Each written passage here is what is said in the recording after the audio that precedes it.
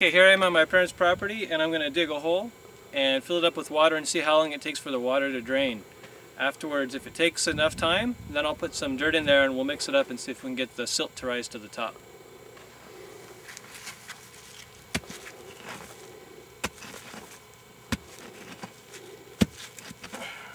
Okay, so it's been about 15-20 minutes and I gotta tell you, I don't know how our ancestors used to bury each other because this is hard.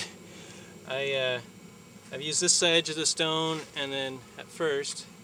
Then I ended up using this edge here, which is somewhat sharp, to get this hole, and it's pretty shallow.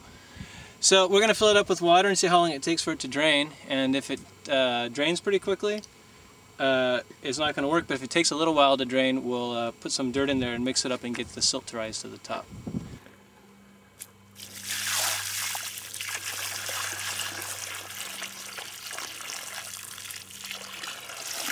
So it's been about 15 minutes and the water there it's still holding up, so that's great.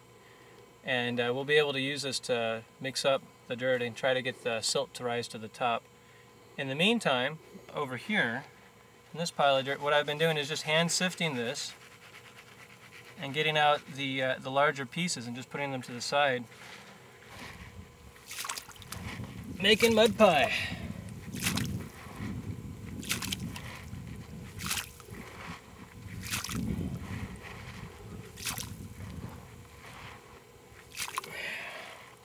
That looks like more than enough. Alright, mix it up here. We got this fire stick. It's been broke off and naturally weathered, so it's going to keep it clean. And no hatchets were used on this, so it should be a good thing to use. I'll just mix this up here. Alright, well, it's drained a bit and it's settled, but it's still really wet, so I gotta leave if I'm gonna get home in time.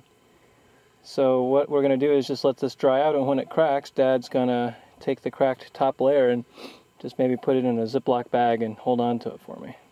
Sound good? I'll do it. You'll do it? Yeah. Alright.